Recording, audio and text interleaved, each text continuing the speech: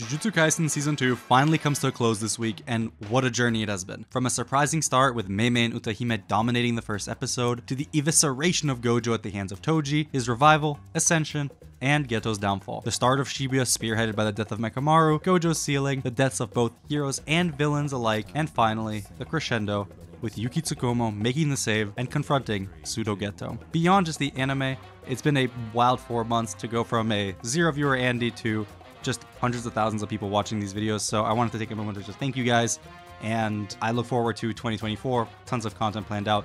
Anyway, we'll move on with the episode. Having first shown up in the tail end of Hidden Inventory, Yuki's philosophy of evolving humanity through the extermination of cursed energy remains strong even today, much to the displeasement of Pseudo Geto, his ideology being that of optimizing cursed energy. The two are at a narrative and literal standstill. Yuki, not wanting to make a move before her allies have had ample time to get Todo and others to safety, continues her back and forth with Pseudo Geto. This episode is incredibly dense on information and very light on action, so I'll do my best to break down this yap session, where Yuki envisions a world in which everyone is effectively a Jujutsu sorcerer, a world where the natural leakage of cursed energy is removed, and by proxy curses as well. Pseudo Geto, well, he isn't so kind. To him, the optimization of cursed energy is the next step in human evolution, a step that can only be taken through a motherfucking tournament arc, baby. Let's fucking go. Okay, I got a little carried away. When Pseudo Geto talks about optimizing cursed energy, he doesn't mean making sorcerers, non-sorcerers, cursed spirits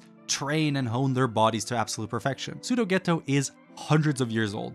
He's tried many different methods, but as he puts it, nothing he creates can exceed the bounds of his potential. What an incredibly hard line, and what a harder diss to his own son right in front of him. At death's door, Gojo unlocked his ability to use reverse curse technique. Just as Megami was about to summon Maharaga one last time against the second finger bear, effectively ending his life, he achieved his domain expansion. If cursed energy is a byproduct of negative emotion, then those negative emotions must be at their highest at the point of death. Pseudo Geto's plan involves creating chaos that he cannot control, and the way to achieve this is by having sorcerers, past and present, fight each other to the death to release that cursed energy, and what he plans to do with it remains to be said in the anime proper. Just like how Sukuna has traversed the ages as a cursed object, only to reincarnate within Yuji, hundreds of others have done the same through pacts with Pseudo Geto. The seals on the cursed objects have been removed by him, and now hundreds of humans will have had their bodies taken over by sorcerers of the past. And to just add even more fuel to the fire, using Mahito's now extracted technique, which has been evolved because of his fight with Yuji, Pseudo Geto remotely casts Idol Transfiguration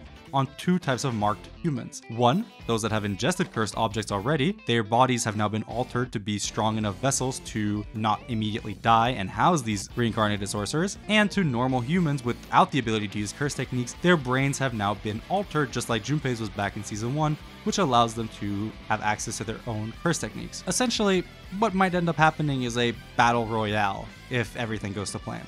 Guess I jumped the gun with the tournament arc. The chaos created by all the death and destruction is what Pseudo Geto wants. Chaos that even he cannot control, allowing him to, in effect, bypass that limitation of his own potential. Yuki chastises Pseudo Geto for not thinking through and underestimating human rationality. How many of these newly awakened sorcerers would actually attempt to kill each other right off the jump? But Pseudo Geto hits her with the "your questions are lacking perspicacity. Where have I heard that word before?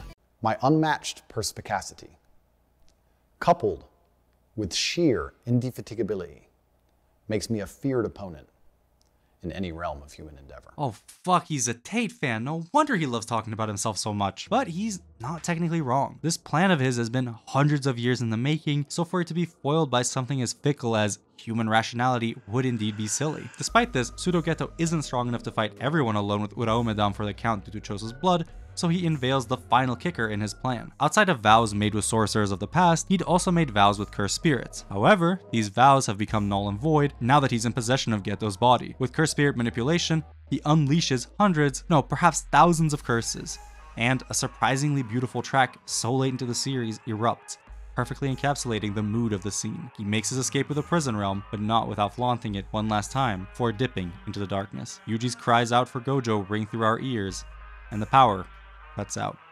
Hopefully that gives you an idea as to what just happened, and maybe showed you why they call him the Yap Demon. This portion of the episode was incredibly limited in motion, obviously, but it still featured some very creative shots, nice lighting, and some really strong and energetic drawings.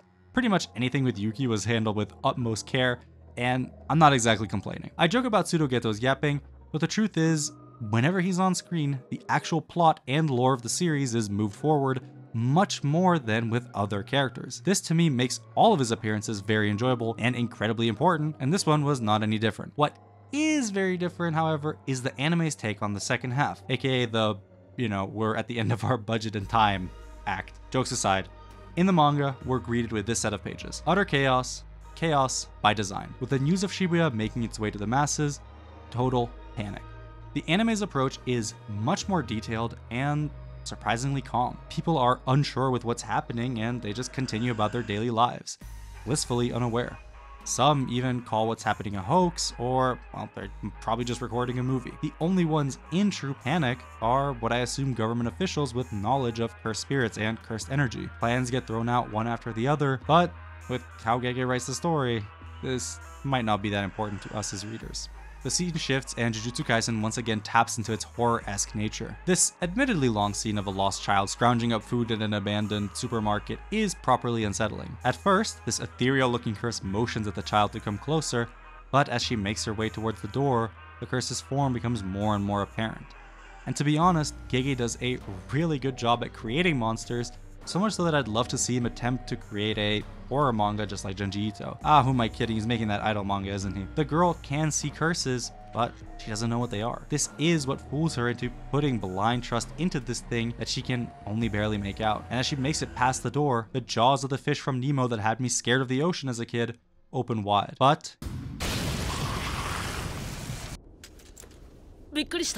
Yuta makes a save, having been completely absent in the story since the events of Zero. He finally makes his return. I really like the slight redesign here for Yuta. He's a bit more built than he was in Zero, and the way he carries himself exudes the confidence that he had built up throughout the events of Jujutsu Kaisen Zero, and his eye bags have also been nerfed a little bit. Anyway, the original main character is back, and the good guys might finally have a fighting chance.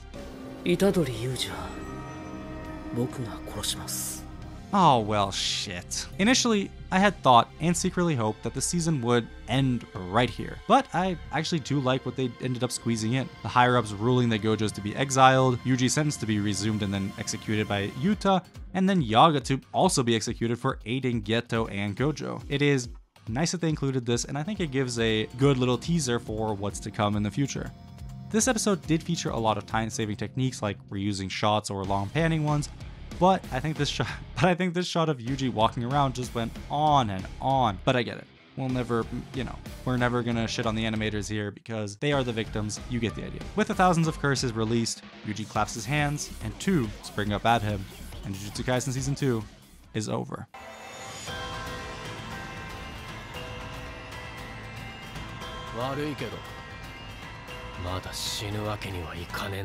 Give these animators a break. They just finished the season.